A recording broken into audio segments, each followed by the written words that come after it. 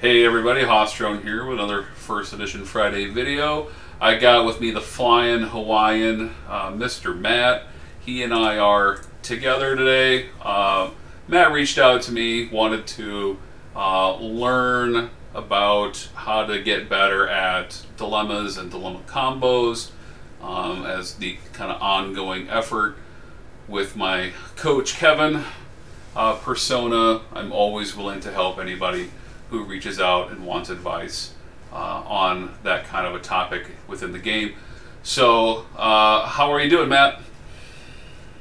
Doing great, Kevin. Hey, thanks for having me on. Hey, not a problem. So, go ahead and load a deck. You kind of had mentioned earlier that's what you were thinking about doing. You just wanted to load a deck and kind of go over it.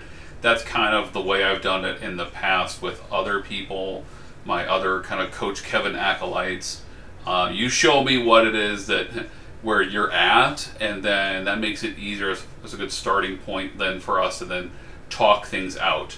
Because the easiest way to learn about getting better at dilemmas is to kind of talk things out with some, from a starting point. So go ahead and load a deck, and then just put the dilemmas out on the table in whatever fashion feels comfortable to you. If you want to do them in the combos or whatever, you can just set them out there. Hey, let me give me a second here. Let me find the one that I think I played against you back in uh-oh, I don't know if I have the right deck here. Oops. Let me try this again. Give me 1 second here. Right. Just a random one because we that part. I've also loaded a random deck here.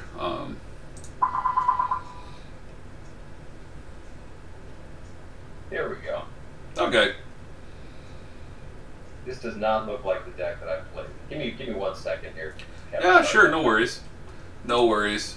This video can go for as long or as short as we feel like we want to have it go. Excellent. And we can always talk about stuff in the meantime. There we go. This was it. All right, I'm going to load this deck. This is the one. This is the deck that I played against when I was actually visiting some family. Okay, so this is what you brought to Minnesota here, month and a half ago. Okay.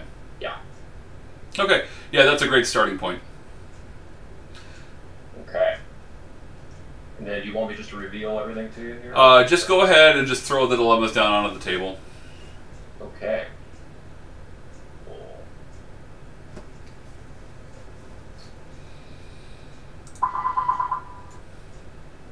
Yeah. 18 dilemmas here. Right. And they have just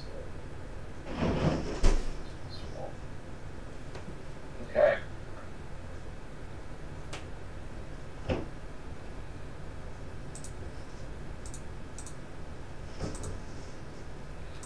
Okay.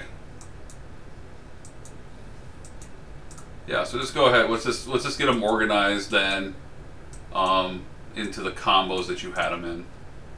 Okay. So let me see. I'm going to zoom back out and wacky so I can see them all. I think I just tossed them all on the deck. Right. Yeah. Is this all 18?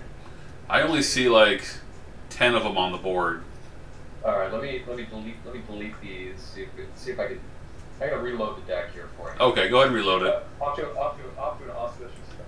Well, Lackey can be that way. Okay, here we go. Now I see there's 18 in your Dyson sphere. All right, well I'll toss them out together. This is kind of how what the thought process was. So I had a couple of ego probes for space. Okay. I had a experienced Beige. and then an explosive decompression. This was one, so you can counter the Edo probe, the beach, and then an explosive decompression. Okay. And the reason that explosive decompression was there was because I had... Oh, you were running 6 PNZs. Well, we'll make that clear that there was a reason, and that is that your deck was... Control neutral zones, all as a part of this deck. Right. That's kind of like Right. the little fun thing there. Then it was an Edo probe. You run into a dead end, which I have somewhere in here. I think. Right here.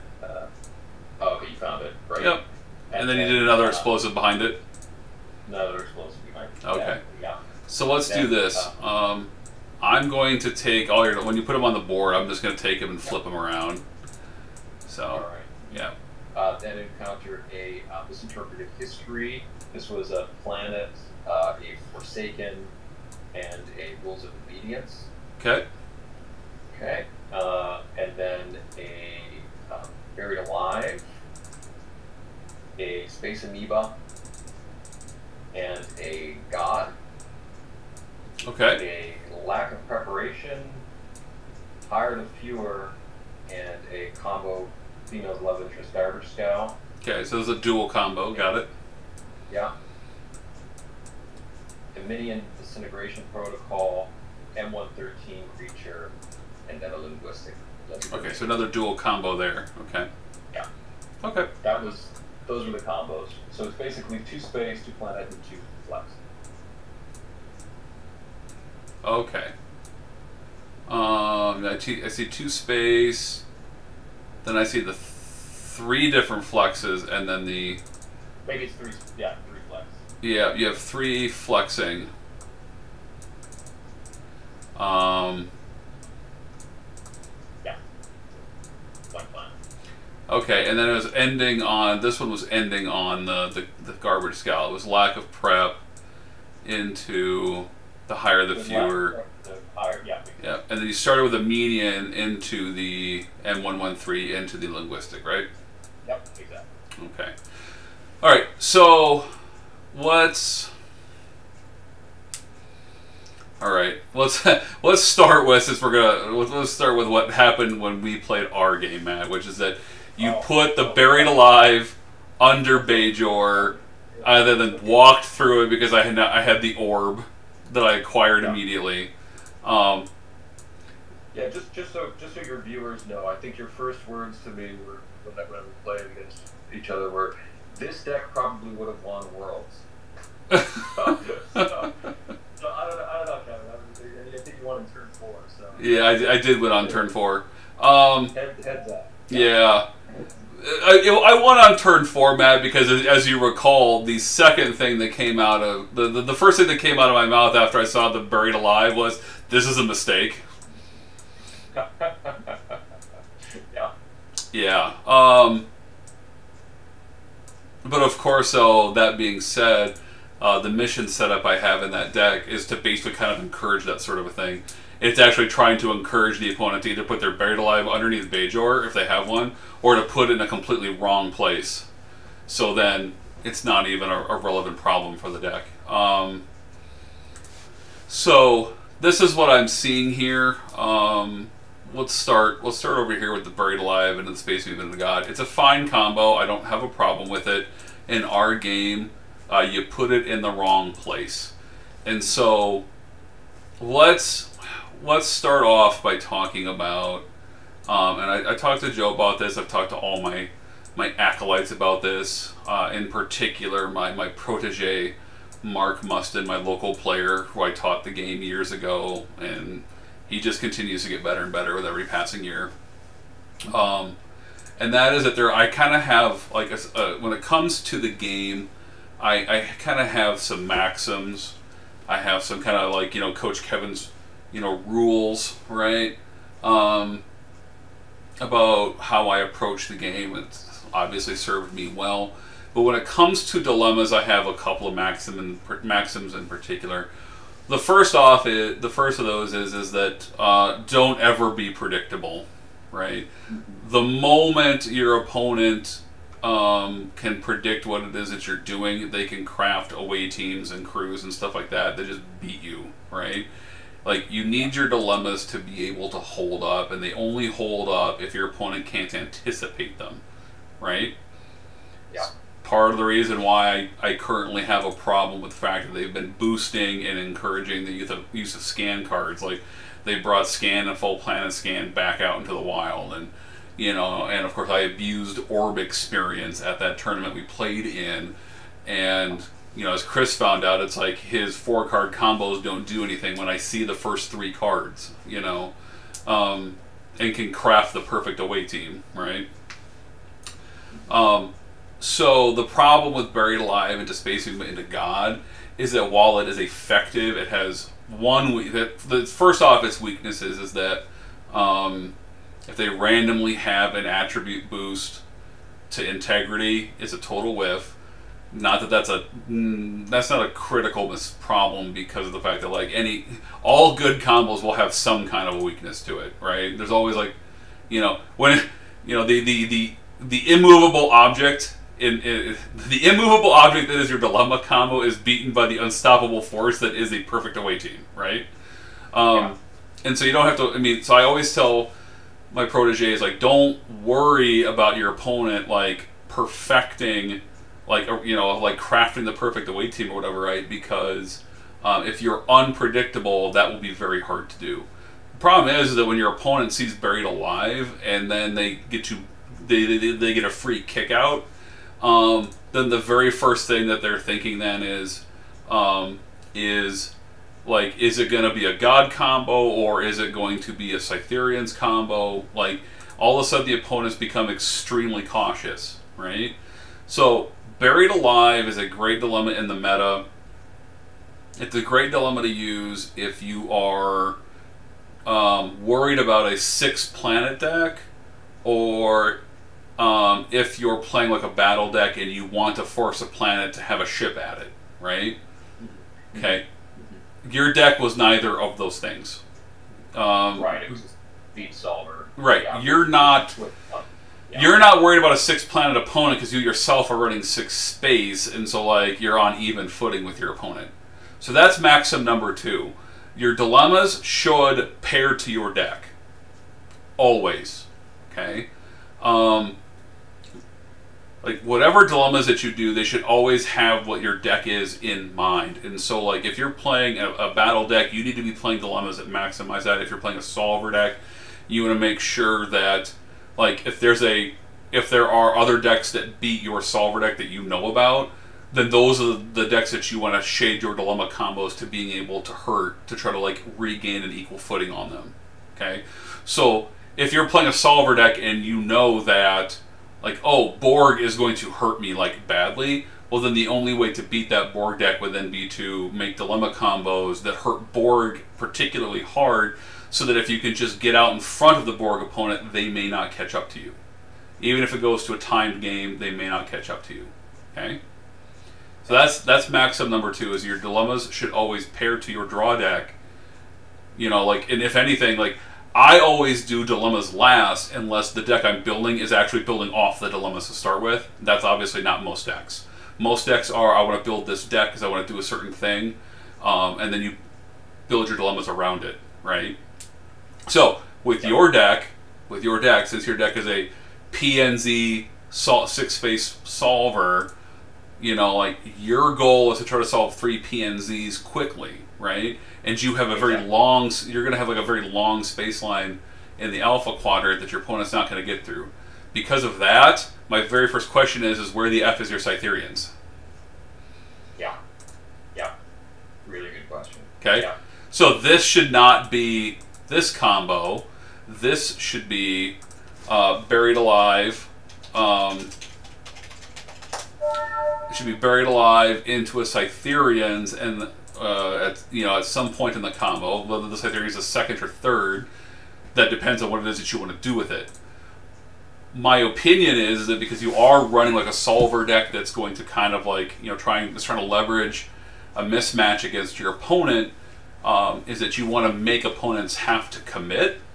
And so what you want then is to either that you would strongly be leaning towards, I want to have something like a big qualifier in front of the Cytherians, because they're not getting through your PNZ in the alpha quadrant. If your opponent's in an off quadrant, that's a whole other problem, but you can't solve every problem, right, with a dilemma combo. Like, every dilemma combo has to encounter some reality in the game, right? Because if there were perfect dilemma combos, no one would get through them, and there wouldn't be a point to playing, right? So you have to just accept the certain caveats in the game. So, so a good one is this one, Thasian powers. It requires the opponent to provide a bunch of cunning, and if they don't, and the more cards they have in hand, then the more cunning that they need. So you're attacking the opponent in possibly two different ways. You're making them you're making them put, you know, like a minimum 5 or 6 people into a crew to get through it, or 5 or 6 people onto a planet to get through it, because they'll get to choose which direction it goes. If they put it towards the planet, all the people are on the planet. Then when the Cytherians hits the ship, then the ship can't move, but it cannot be part of the mission attempt either. So then they have to figure out, like, who do they want to sacrifice. They still lose that turn, right? If you were playing a battle deck, this is what I would recommend, because then you're matching the fact that, okay, they either have to have a lot of people out in the open on the planet, I can kill them there, or they have to put a lot of people on the ship and I can blow the ship up, right? Yeah. Okay. Since you're running Buried Alive, my personal opinion is, and this kind of goes back a long way, like before design, kind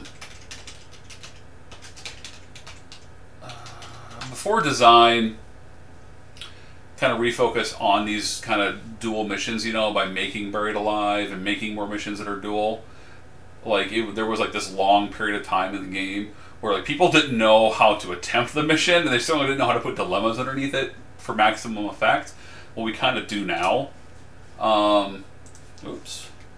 I must have spelled it wrong. Persistent individuality. Oh my gosh. Oh, it's being... Huh. I apparently can't spell right now. Which part? Persistent individuality. I bet I'm spelling it with a individuality. No, I suck at it. Whatever. It's P-E-R-S-I-S-T-E-N-T. Yep. I-N-D-I-V-I-D-U-A-L-I-T-Y. Oh gosh, that's what it is.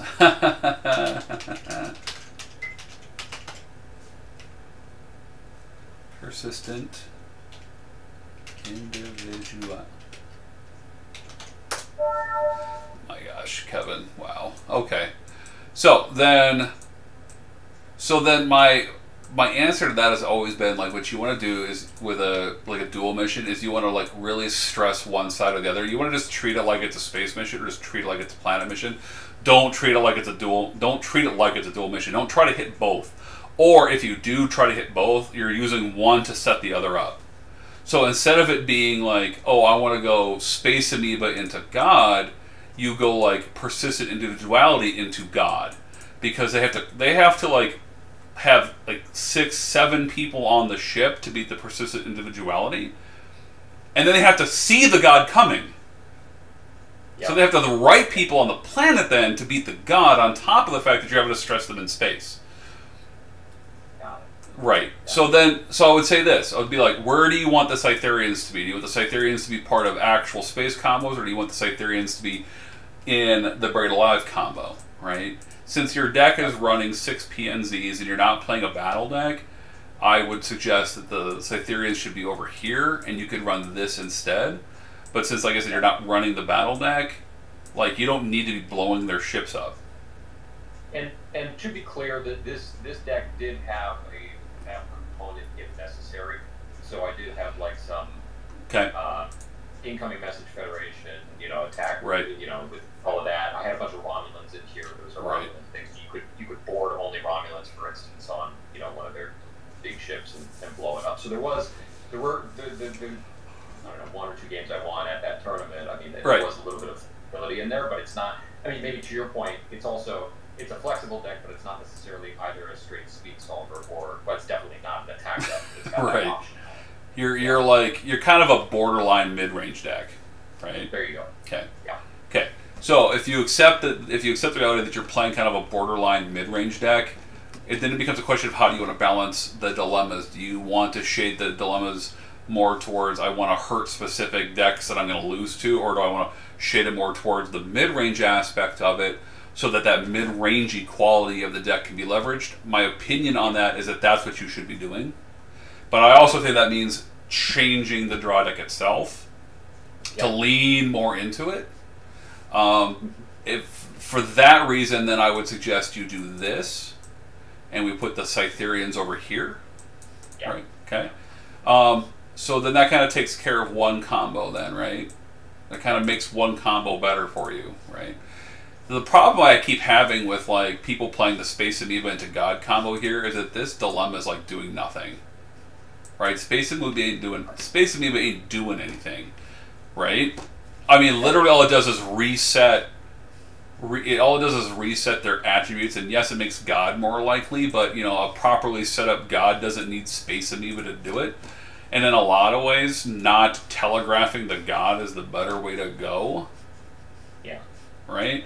And the moment you like, you know, like, so if you're gonna bury it alive, you know, if you're gonna telegraph the possibility of God with a buried alive, again, you have to be unpredictable if you want to succeed with your dilemmas.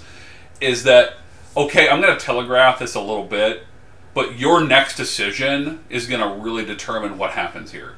Because they have to be able to cover the persistent individuality and cover the God to go through. Whereas an opponent with the Space Amoeba into God will just be like, if it's Space Amoeba into, if it's a God combo, I'm going to just put everyone on the planet because then my ship blows up with hardly anyone on board. Right. Okay? If it's a cloud, if they're setting up a cloud, again, I don't mind the ship being damaged. People are not on the ship. So, if you want to have buried alive, telegraphing, you know, what it is that you're doing, then you need to make the opponent uncomfortable, right? So, that's kind of max up number 3. If you are a little predictable, then you need to be that much more strong about it. Then you need to, like, leverage that knowledge then back against your opponent, right? So, like, you know, like, you give them a little bit of rope to hang themselves with, right? Yep. So that's why I would say that like this is the way to go for a deck like for the deck that you're playing, is that like, okay, if you want to leverage that mid-range equality a little bit more, then you need to like actually leverage that quality of like, okay, I want to blow up ships, but I want to put stress on the people too. Like if they're like, okay, I'm gonna go with most of my people on the planet, one guy on the ship, fine, that dude dies and you're stopped. That buys me a turn and that guy's dead. And now you gotta put everyone on the ship. So then, even if you beat the God, you know, because then what happens is then you got to start thinking like, then there's the advanced level thinking where you're like, okay, this is the combo I'm running. Where's my best place for it? Well, if you're leveraging the mid-range aspect of your deck, this is the planet combo that goes closest to your side of the space line, period. Right. So that you can get to them. So they like, okay, they beat God, but they had to be there. They had to be there, you know, and then you could potentially just shoot them and make them hurt by them being so close to you, right? Yeah. Okay. Yeah. All right. Yeah. Cool. Now let's move on to, and I like to deal, and this is just a personal preference.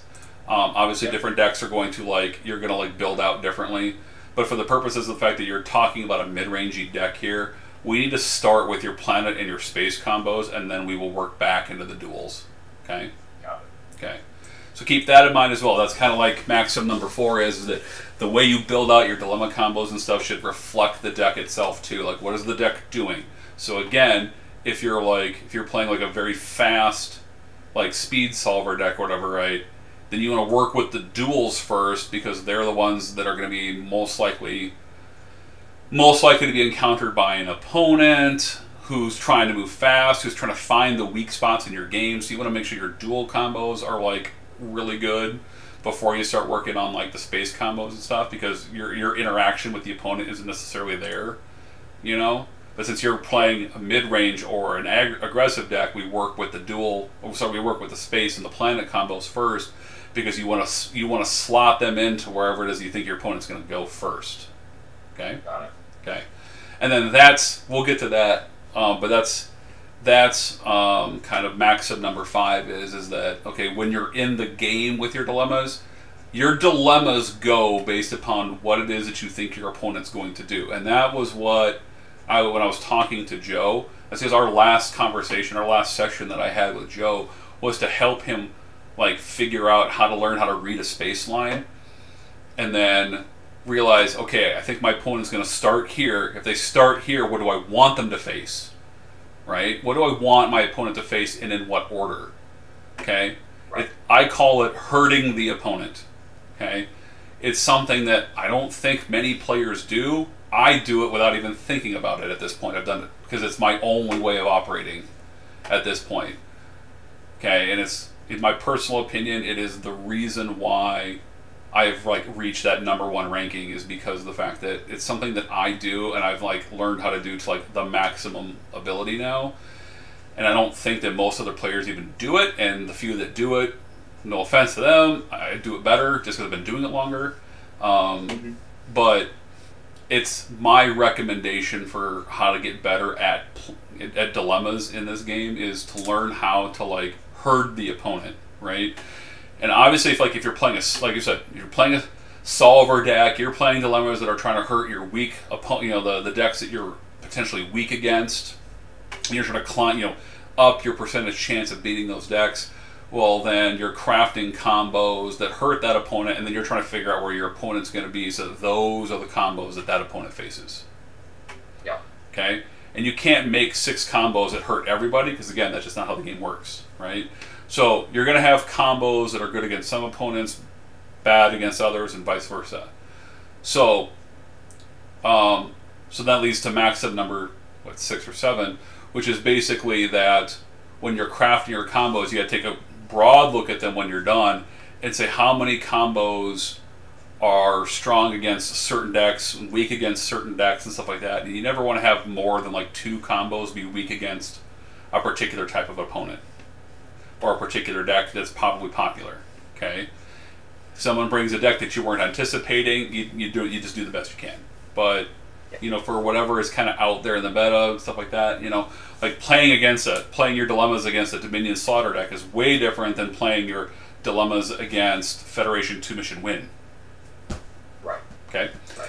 All right. So that leads me to when you say that, you say playing dilemmas, like the same dilemmas, you're just going to place them in different locations. Right. Thinking, yeah. So you're already looking at that space line. You're already saying, hey, this is a Federation deck. I'm facing the Ferengi deck, whatever it is. Then you're thinking through. Yep. The best your combos and how they're going to face them, and then if you were that opponent, where they go. Right.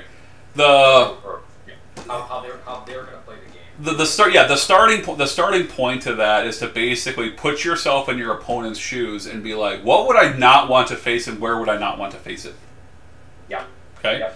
That's the looking at it from the other direction. But you're absolutely right. It's very easy just to look at the space of the plan on the space line and go, okay, well, I have a space combo, I apply my combo and place them down.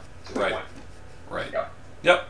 Okay, so let's move on to your space combos then, because we've now created a combo where its best position is going to be closest to your 6 PNZ missions. If your opponent's in another quadrant, you know, then you're kind of figuring out, okay, well, where's the mission I want to have this at? Because this is a dilemma combo that you'd want them to face first if possible, because it'll put stress on the few number of people that they have in play, especially with persistent individuality. Yeah. Okay? Like the fewer people they have in play, the less likely they are to have 7 different classifications, the less likely they are to have multiple engineers. This dilemma hits harder, is harder to beat. And then same way with God. It's harder to come up with 2 guys that have integrity greater than 7 earlier in the game. So this is a combo where you're like, okay, I'm either going to put it, if it's an Alpha Quadrant opponent, I want it next to my 6 PNZ missions. If I'm not playing if I'm playing an opponent who's in another quadrant or as cross quadrants, I want this to be at whatever mission that they are going to like face first. Because again, imagine how different our game is. Mm-hmm. Matt, if I face this versus what you had. Right, not even close. And it was so you have Bajor right next to the PNZ. No. And, well, yeah, I mean, the Bajor region was next to you, but actual Bajor was 3 slots away. It was a mission. It was the mission, the Bajoran wormhole, and a mission away. Yeah. Right. So Bajor was as far away from you as it could be. Right. But the point being is that, like, you're going to kill one guy with a persistent individuality, or I'm not even going to cruise through this mission. Like, I'm not even going to attempt the mission. Yeah. Right? So, like, that's kind of what happened in our game, was that I'm like, okay, I got the Bajoran orb, and I'm like, okay, it's a buried alive whatever, right? You gave me the free kick out, but then I was like, let's just go, right? Right. And so then, like, Well, yeah. I was just going to say, so because you would have actually seen this in that case with that deck, and you would have made a decision whether or not to move forward or not, Right. just based off of that. Right. Interesting. Okay. Got Yeah. it. So, say in our game, like, I face that buried alive, I have my orb. I'm like, I can beat a god combo. I can't beat anything in space anyway. I'm just going to put one guy in space, a couple guys on the planet, whatever, right? You would have kept me from beating the combo with the persistent. Like, you would have killed the guy in space, and it would have been done. I mean, like, okay, I'm kicked out. But now that I see the persistent individuality, I know that I'm beating the god behind it, but you don't let me solve the mission right away. Yeah. Right? And I now have to spend those next couple of turns playing the game normal and finding my 7 different classifications, or 6 different classifications, and having 2 engineers, right? So that I can push through it, and then of course I'm going to beat God no matter what. But in our game, you should not have put this at Bajor, period. Yeah. Okay? Like, you can't put God, which is, again, this is where, like, look at your opponent's deck, figure out what kind of deck it is, and figure out what your weak dilemmas are. God is weak against Bajorans. They have lots of guys with integrity greater than 7. Yep. They have orbs that give them bonuses. They have all kinds of things like that. This God combo, like, your version of it, this version of it, shouldn't be at Bajor, period. Right? It goes back to the, like, you can build your combos, but you have to play your combos to the best of your ability. Or you just take your combos apart. Like, Chris and I do this all the time, which is maxim number 8. Never be afraid to completely blow up all your combos and start over again based upon your opponent. Because, like, if I'm playing an opponent who's playing Borg, I have my combo set up, but those combos might be good against everybody but Borg. But I have like 7 or 8 dilemmas in there that are really good against Borg. I'll blow all those combos up. I'll take those 8 dilemmas. I will put them at missions 1 and 2 of where I think that Borg opponent's going to go. And then I'm just going to be like, fine. And everything else is just what it is. Like, if my Borg opponent walks through a mission somewhere else, so be it. You know? Yeah. Okay? Alright. So we'll set this aside. Now, let's talk about the 2 Edo probes. I don't like this at all. Okay. Okay? Again, Edo probe against any Borg opponent is a walkthrough. And realistically speaking, a lot of decks will just walk through the first Edo probe because they've got a 10-point loss built into their deck. Yeah. And even those that, and of course those decks, they'll take one, they'll never face the other one at the other space combo. Got it. Right? Yep. Okay. So this is kind of a double whammy problem that you were doing here. You were playing, and of course Edo probe is extremely telegraphing. So you're kind of violating rule number, you're violating several of the early rules. You're violating the, like, don't be predictable. What's that? Don't be predictable. Right? Don't be predictable. Right? Yeah. Edo probe is just like buried alive. You're telegraphing what's coming. So take that in context then, Matt. You had 50% of your combos where the first dilemma is giving away the farm. Yeah. So that's a problem. Yep. Okay. So we're going to take these Edo probes and we're chucking them. Okay. Okay? All right. Now, that being, because again, like, your best opponent, now granted, your best opponent is a Borg deck where they're in the neutral zone with you, right? And, you know, and you could potentially shoot them or whatever to get around the corner. Like, you solve 2 of your PNZs, you know, and then you whatever. But I mean, some Borg decks are going to be your worst matchup though, because if like a tactical cube ends up in your neutral zone with you, you're never solving those space missions. So now you're doubly weak. So we're going to take these Edo probes and we're going to chuck them. Great. Okay. Dead end is kind of a dilemma that if you're running 18 dilemmas, you're just building a combo around it, and it is going at the and you're assuming that that's going to be your like combo that goes at whatever mission your opponent's never going to do, or depending on the opponent, like if they're playing an insurrection, a deck with insurrection or whatever, then this one's it's hard committed to whatever mission is like they're yeah. So okay, so for that reason, I don't like dead end in space or planet combos. Okay, because you don't want to have that combo committed to something and then be at the wrong type, right? While again, you can take your combos and don't be afraid to break them up and reform them. As a less experienced player, Matt, I don't want you doing that like all the time yet. You would want to kind of work, you build your skills up to getting there later on. Early on, you should be like, okay, I want to stick my combos. Or maybe you just like you swap one dilemma from each of two different combos early on or something like that for whatever. But for the most part, dead ends should really just be in a dual combo, and it's just more or less like, okay, this goes at the least likely mission for them to ever attempt, or it's committed to like insurrection or something like that. Got it. Do you play with dead end, or you don't mind it?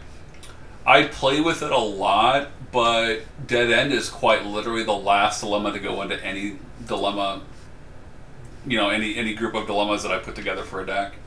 Here's the thing you have to understand about me, man. I'll say this, is that I play with dead end because I end up playing a lot of decks where I'm doing 13 or 14 seed cards. I see. Yeah. And so then so what I like to do is I literally like to have dead end just be by itself, and I stick it at whatever mission is the mission they'll never do. Yep. Yep. Because this is weird. If I'm going to telegraph something, I want it to provide me with a leverage. If I'm sticking it like at a mission that is their least likely to attempt mission anyway, then I'm leveraging the opponent and I both looking at that one seed card going, that's a dead end, and they go, I'm never walking over there. I'm not going to waste the time. And so I've literally just kept the mission completely out of play with one seed card. Right. Makes sense. Yep. Different people feel differently about it. Chris's style and the style of a lot of other players is they're like, okay, if I'm running 19 seed cards, dead end's a floater. It floats on its own. You just play it wherever you think it's going to be first attempt. Yep. To basically waste your opponent's time and push them off it and stuff like that. What dead end is great for is when you're playing a committed battle deck and you want to keep them off their homeworld. So when we played our game, Matt, that's where the dead end should have went. You should have pulled the dead end out of your space combo and just dead ended Bajor. Yep. Just assuming that was going to possibly help you in some way. Hey, it would have been turn 5 instead of 4. Right. Right. Yeah. Okay. Got it. So we're gonna set dead end aside. We're not chucking it like the Edo probes, but we're gonna set it aside for a moment, and we're gonna just focus on these space combos. You are running 6 universal space missions. So then this is where I'm like, oh God, Matt, oh you sweet summer child, I have so much work to do with you. You didn't set these up. Like, you literally, like, dead end into. Experience Beej into. So then your opponent could walk into it with a red shirt ship and lose one guy. And you've wasted all that potential. Right. Kind of like Dacian, you need to be able to get people in there. Right. So this is another perfect position for Persistent Individuality or Thasian Powers or Ferengi Infestation or, depending on the deck, DNA Security Scan. Really make them hurt. Just make them hurt, right? Mm-hmm. So then I would say, let's do that. Thasian Powers for one of them. And then again, don't be predictable. So then, let's see here. Do this one. Trilithium Raid.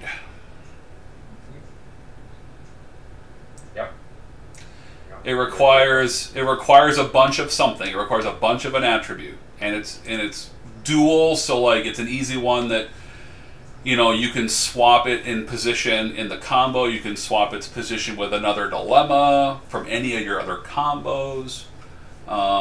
If you run against a 6-planet deck, like, you're not over-committing here. You know what I mean? To just more space dilemmas. You just need something that makes the opponent commit. Yep. Okay. Got it.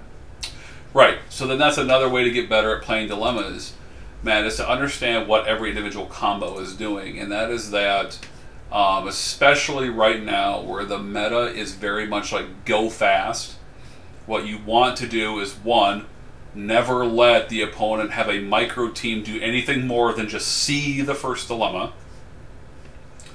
And two, that first dilemma must make them commit resources to the mission attempt. Yep. Once we start getting into, like, once the meta maybe rebalances later on and you're facing a lot of, like, mid-rangey decks, that becomes a lot less necessary.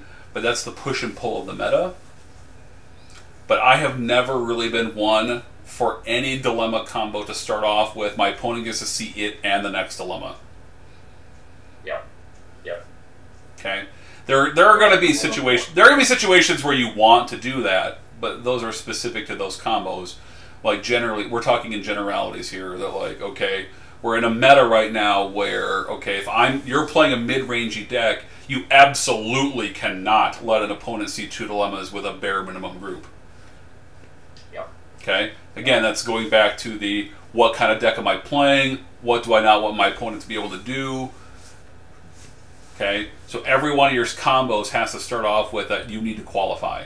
And you're sort of doing that over here with the Buried Alive. Yes, they get to see 2 dilemmas, but you're still making them qualify. Okay. So, again, Cytherians, so what we want to do then is the Cytherians will just be behind one of them. Yep. Okay. And now we can set this one aside because we have a completed combo here that's basically, okay, you need to commit a bunch of people, they need to go away, and then who's ever left is also going to probably go, they're just going to die because, like, I mean, you're killing 6. You know, right. I mean, most opponents are going to be like, what can I do with the bare minimum? And then that's fine, right? Yep. If you want, depending on how the meta shifts and stuff like that, maybe you kind of flip this around where you start with the Cytherians, you make a ship full of some people go away, right? You make them qualify, but, you know, that's not necessarily the way you want to do it. No, that's a great combo. Okay. I totally see it. Okay. Yeah. So then it becomes, what do we want to have behind the explosive decompression over here? I'm just a big fan of persistent individuality because then you'll make them qualify. You'll make them qualify with at least 2 engineers. Yeah. Those engineers will most likely die, and then persistent individuality gets better because now they need to have a bunch of dudes, and they need to have at least probably 2 more of them be more engineers. Cool. Cool.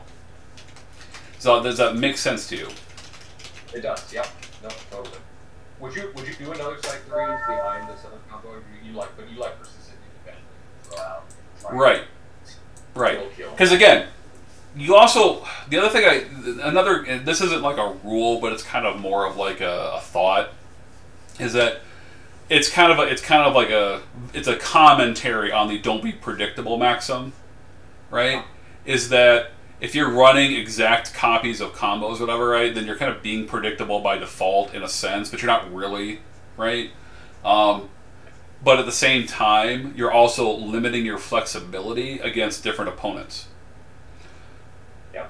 Opponents that are going to be good against Cytherians may not necessarily be good against persistent individuality. Cytherians has its weaknesses, which is short space lines. So of any opponent that's on a short space line, Cytherians is not good at it.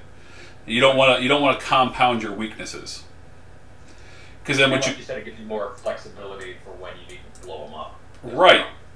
So, like, Cytherians will be really strong against an opponent who's in the alpha quadrant with you, but when you face an opponent that's in an off quadrant, Cytherians is a bad dilemma, and then this combo gets shifted to, this goes to the least likely space mission for the opponent to attempt.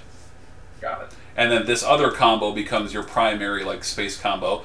And again, You want to read the opponent's missions, and you want to have your best combos in the places where you think your opponent's going to attempt first. Okay?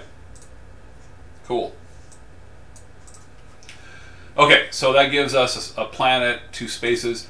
And then again, like if you want to do 2 planets, if you want to do 3 duels, it's entirely your call. I'm a big believer in the 2, 2, and 2 because of the fact that, you know, the only time I get away from that is if I really do feel like the opponents are going to be like, oh, 6 planets and 6 spaces are a thing. What I like to do to hedge that is that I then like to not have any more than, you know, a few of that particular type of dilemma in those combos. Yep. Generally speaking, though, most opponents right now are just like, they're running 3 and 3 or they're running 4 and 2, and you're not going to have a problem. You're just only going to be the randomly rare opponent that's going to be like, I'm running 6 PNZs, like you are. Yeah. Who would do that? Right. Yeah. Okay. And then it becomes a question of just learning how to... At that point, you're breaking up all your combos, you're reforming them, and you're quite literally giving up missions then. But you're going to, like... You're going to figure out... You're just going to take a guess. Like, what is the mission that I don't think they're going to attempt? You know, and like in our game, Matt, I'm like... My deck is a go-fast deck anyway. So, like, if I just pick correctly that you just don't put... If you just don't attempt that mission, like... You know, I'm also going fast. So... There's always that too. So, all right. So let's make another planet combo. Okay. Okay. And let's do it with the fact that we've got, okay, we're doing a Buried Alive combo over here. Because we have Buried Alive, we know that if we face a 6 planet deck, we can put 3 of these dilemmas underneath it. And then we just have 2 dilemmas that are just bad. And we're going to be okay. So you really only have, against a 6 planet deck, you only have like 2 bad dilemmas. Right? Okay. Alright, let me let me do this where we're consistent here. Okay. Okay, so using what you have here, just taking a look at it, I don't like Forsaken. These 2 dilemmas are good. This dilemma is good. Hire the Fewer is a question mark. Lack of preparation is okay.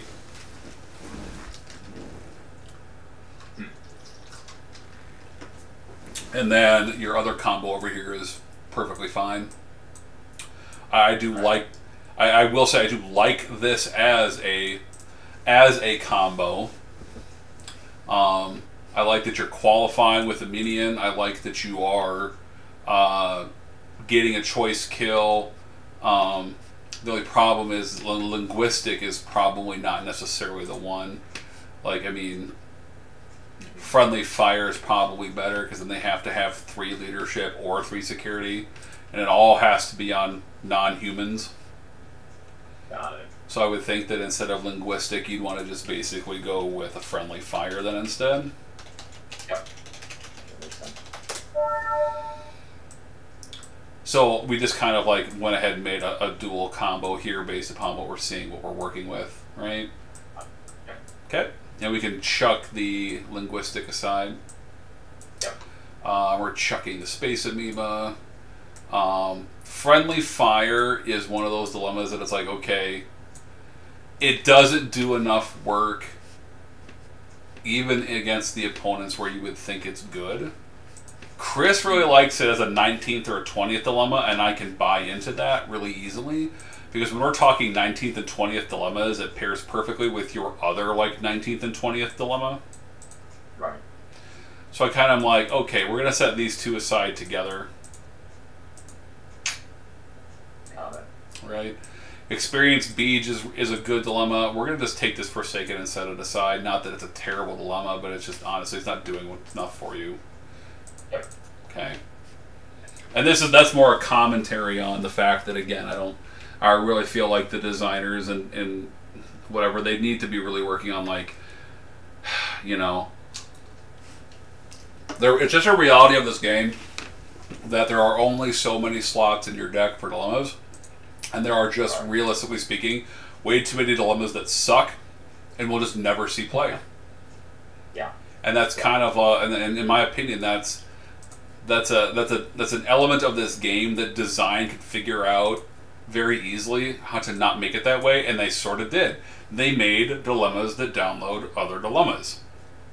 And they just haven't pushed into that enough. There are some of that. Some of those older dilemmas, right, where you can get a seed card and you double their value. You know, from some of those, that seems to have been successful. I mean, maybe there's a mechanism for that, or I think some of the redo of the Q flash, you know, they made that a little better. All of that seems to be achievable. I agree with you. Otherwise, it's just binder fodder. Right, right. So we're gonna set Forsaken aside because it's just one of those dilemmas that like it just doesn't do enough, and therefore will never really be a very usable dilemma unless they figure out, unless design wants to commit to making it better. All right. Now it's just the reality of every card game. Like not every card is a winning card, right? But I mean, we have a players committee. We have total control over this game, and to like let these kind of bad cards languish like this is just it's a venial sin in my opinion. All right. Experience Beach is a good card, but it's a great hurting your opponent card. But since you're running mid range, you're not running like a true harassing battle deck or something like that. It's not really necessarily strong enough. Experience Beach is also really good if you're like, I am in a heavily speed on speed meta and it's a razor's edge between you and a lot of other decks. Then it's a good card. The issue with Beach is that a lot of decks, the fast decks now, they are so fast that they're not even committing everyone to a mission attempt or whatever, right? So they're like, okay, I go in with these like 8 people. These 8 people are all really good. They'll drill down to the Experience Beach, or they'll face it right away, and they will still be able to on that same turn do another mission and make the Beach go away. Wow. So Beach is just not well positioned right now, and it's not right for your deck. Okay. So that leaves us with these. Lack of preparation is definitively like a call on the meta. It's a call on what your deck is trying to do for sure. It's just like with Experience Beach. It's a meta card. It is not technically on its own merits a great dilemma. But that being said, you know, in a meta where things can possibly be on a razor's edge, or you want to make your opponent kind of be out in the open on something like a battle deck or whatever, it becomes a great card.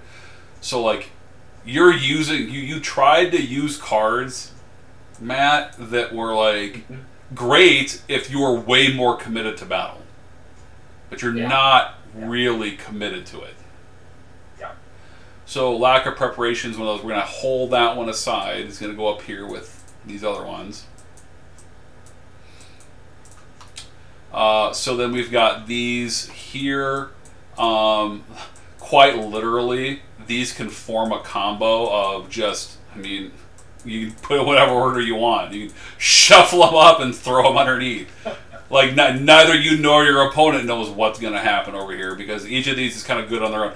Dilemmas that both kill or stop and then wall are good. Because they make your opponent lose a resource of some kind, and then they also make them qualify. So what I would say is, if we wanted just to keep these 3 as a combo, is what they can be is they can be your dual combo that you want to have, because especially because of the female's love interest Garbage Scow, you want to maybe have them be like the combo that your opponent's possibly going to face next to your planet combo over here. Okay. But so there we go. I mean, this is perfectly fine. Like, you can just put these in any order that you want. It's perfectly acceptable to have a combo like this because of the fact that you just can't make. You have to have dual combos, and dual dilemmas are generally speaking slightly weaker, and they're certainly not. And even the good ones are good, but they don't hammer like a V'ger hammers. They don't hammer like a god can hammer. You know what I mean? Right. So again, we're kind of left with coming up with a planet combo here. And so we kind of go back to, what is it that your deck is? What is it that you're trying to do? How are you trying to hurt your opponent? And you know, yeah. So give me your thoughts, and then I'll work off of that. Yeah, I mean, I think I have to complete three missions in this, so it's either I think the thought process between some of these other ones, the experienced beach or the dead end or the higher the fewer or the lack of preparation, was either bleed points, right? So again, it's kind of more time frame involved, or stop and go on to the next mission. It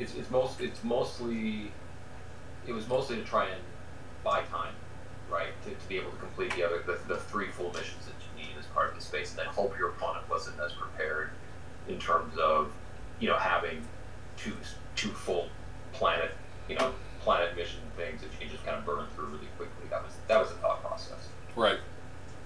Okay. I always tell my acolytes and stuff that I also don't want to like pigeonhole you into playing dilemmas the same way that I play them, because if you do that, then you kind of become predictable. I have made it clear that I'm like, I never play the same dilemma combos in a row. Period. Okay.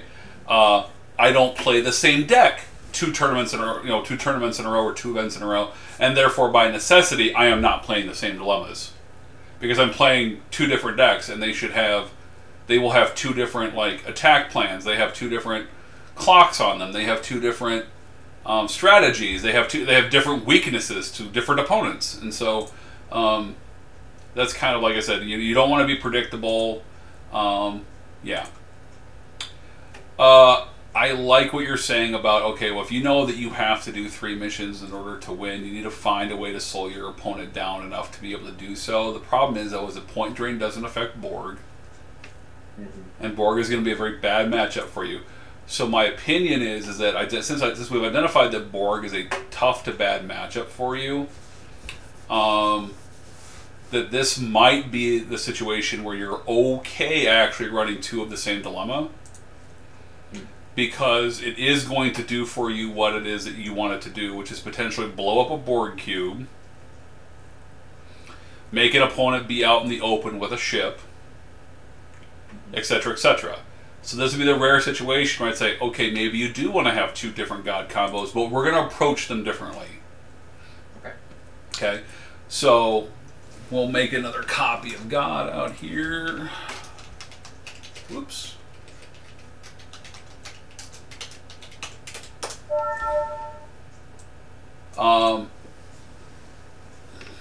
But since your kind of battle though is kind of shippy battle and stuff, right?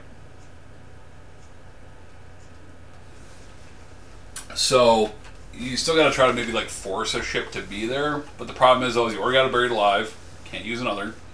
Crisis, same problem. Tends to telegraph things. So the only real way to do that would be to like plan on this of the 2 of them being also like towards the end of a space line if possible, because then it's more likely they had to fly to get to it. So like this combo then is like, okay, I'm planning on this combo not being where I think the opponent's going to start also. Okay, so regardless of what we do with this, we're assuming that this combo, and we can do this because of the fact that you're running 6 P&Zs, your opponent will always be like 6 across the board next to you. We'll assume that you're to the open side of the god combos here. That's where you are, hypothetically. So we put this god combo here at this planet, assuming that this is a planet. If it's not a planet and it's a space, then we would just go ahead and have the persistent individuality combo be there, or one of these dual combos. I kind of like this one being there because they have to then have a ship there and they got to tow that scow. Yeah. Okay. So then we'll assume that we put this combo here. So statistically speaking, an opponent's going to have a planet over here on this end. Right. So we're going to assume then that we're going to put this god on this end. Okay, and then that leaves us with, generally speaking, a highly statistical probability that we can do this. If your opponent has to have, only has 2 spaces, well, then we have to live with one of them. And what we can do is we will just plan on the Cytherians combo going there. Because you will always have 6 missions to their left with higher span than them. They still have to go into you. Yep. Okay. So we're going to assume worst case scenario, which is another thing that I like to do, and I'm thinking decks through as I go, what's my worst case scenario? That's a worst case scenario. And so then we can just kind of go, okay, so they only have 2 spaces, so one of them's over here probably. Where does the other one go? Most likely in the middle of the space line. That's fine. This is a strong combo. Let's assume it goes to the middle of the space line. We want to put this garbage scout combo in the middle, right? Towards the middle if we can. So they can't just put the scout onto your mission. Right. It also holds their ship up while being somewhat nearby to you. And that pushes these combos then off to the right, just like this. Yeah. So we can assume then that a lot of opponents are not going to put their outposts. They're not going to start on their end of the space line. They're going to have to fly a ship to get to that planet, most likely. So we're set up that way with God. We don't need to force the ship there.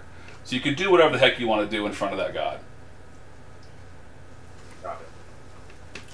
Just not buried alive in space amoeba. Just, yeah. Just not that. So you could... There's just, and then this is where I just gotta kind of leave it. You can do whatever the heck you want to do in front of it. I would just, once again, like, this is the situation where, because you're planning on this being on the end of a space line, you don't necessarily have to worry about making, this is one of those situations, you don't gotta necessarily make them commit, or like be like, okay, no, like, you know, just the anti-micro teaming or whatever, right? You can probably let them through. But God doesn't have to be at the back of your combo for this then. Fair? That's a good point. No, for sure. Okay. Yeah. So we can do this.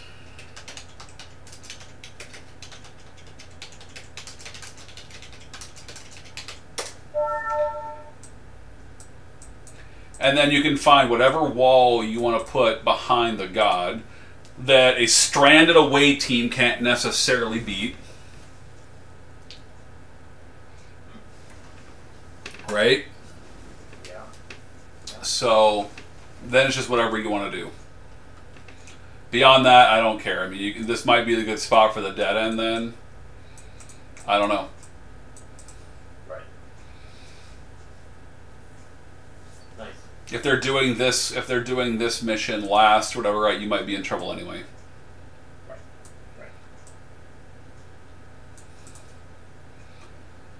So it just kind of becomes a question of, do you want a dead end here, or do you want like an actual like qualifying wall? Do you have the ability to play? I probably would have qualified it. I probably wouldn't. To your point earlier, right?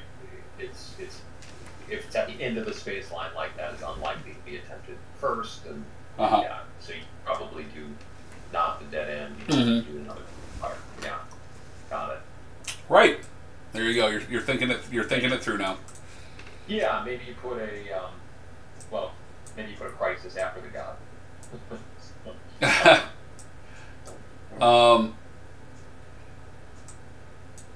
If you absolutely wanted to, this could potentially be a spot for an Edo probe. Because of the fact that if they abandon it and go do something else, you're okay with that. It was on the end of a space line. That might be a pain for them. If they push through, you kind of hope to / assume that the god's going to connect, and you're going to make them lose a ship and the points. Got it. Yeah. So, and then, like I said, this last one over here, once you get to the last one, it becomes more about what do you think is going to be the most important thing. / who are you weak against still, things like that. Awesome. Okay? impressive. Right. Wow. Kevin, you're amazing. Thank you so much. All right. Wow. I'm gonna do an outro here, Matt, and stop the recording, and then you and I will continue talking. This is the longest I want to have this video be. So, thank you everyone who's stuck with us to this point for watching. I hope that you've enjoyed this video. I had seen on the Facebook group earlier today that there was at least 1 or 2 people that were asking about dilemmas and dilemma combos. So I hope that you are watching this video and you are gaining as much from this as I hope Matt has been. Thank you so much for watching. May the profits be with you.